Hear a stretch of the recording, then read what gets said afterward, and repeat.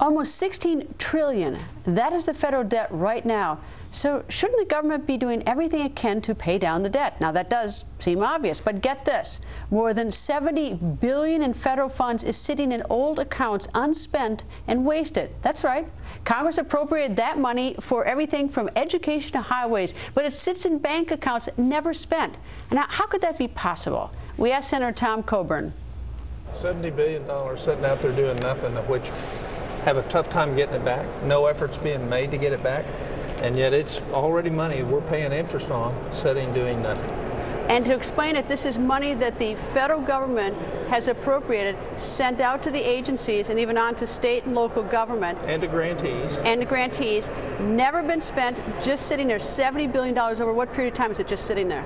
Well, if you take the 1996 Olympics in Atlanta, $2.6 million still sitting there. I mean, they've been over for 16 years. Is there no way for the federal government to get this? Sure.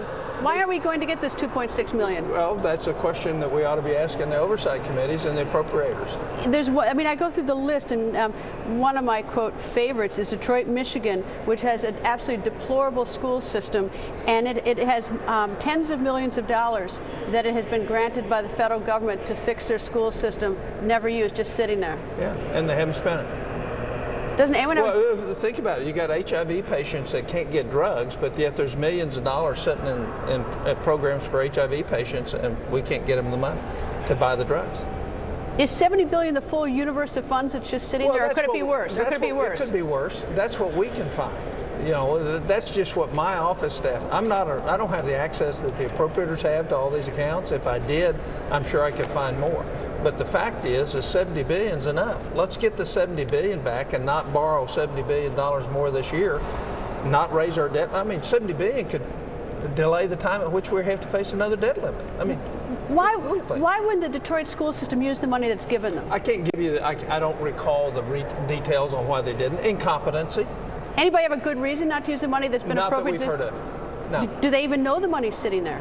Yes. How about the agencies that sent it out? Do they have any inclination to try to go out and force it to be used? Well, not unless they're oversighted and held accountable by members of Congress, which requires work, which means you have to actually do your homework and try to find out where this is. I mean, we've got an earmark for a maglev train from Nevada to California, $46 million. It's been sitting there. It's not ever going to go anywhere. And because it's not politically right to bring it back, it's not ever going to come back. So we got $46 million just sitting there doing nothing. And now it has competition from a private train that's going to run between Las Vegas and California. So tell me when we're going to get it back. You know, you hear the discussion about raising taxes. Republicans don't want to raise taxes. Democrats want to raise taxes on certain people, certain income levels. It's sort of hard when you have this discussion about raising taxes when we see that the government has parked a lot of money, looked the other way, $70 billion that you found, and never bothered to go to see that it's actually used or that we recover it back into the Treasury. Well, the big picture, at least $400 billion a year is in duplication, waste, or fraud. That's a whole other category. Yeah. That's another category. Okay, but that's per year. Per year. And so we're talking about raising taxes. We're talking about the federal government borrowing $1.4 trillion this year. And here's $400 billion, and they refuse on amendment after amendment on the Senate floor to buy into ways to solve that. Because every one of these programs have a constituent. And nobody wants to buck a constituent by doing the right thing. Well, the real constituent is our kids and our country. And so we're not doing what we need to do to fix the problems in front of us. Of this $70 billion currently that you were able to locate that's just sitting someplace, never used, and this goes on for years, right? It's been sitting there for years, since 1996 for the Olympics.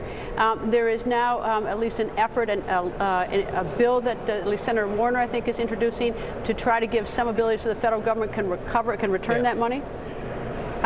Is that going to be a unanimous vote to do that? I doubt it. Really? No.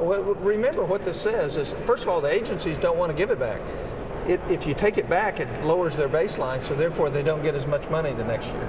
That's number one. Number two is if you take it back, the appropriators won't be able to reallocate money without anybody ever knowing where it went. In other words, staff on appropriation can reprogram money without any of the rest of us, nobody in America except them knowing where it went. So you take away the flexibility to be enhanced parochial interest, i.e. the politicians. This should set every American's It's hair criminal. on fire. It's criminal. Good It word. is. It's absolutely criminal. Senator, thank you. You're welcome. Straight ahead, hold on to your seat. Another shot fired in the battle between Donald Trump and Miss Pennsylvania.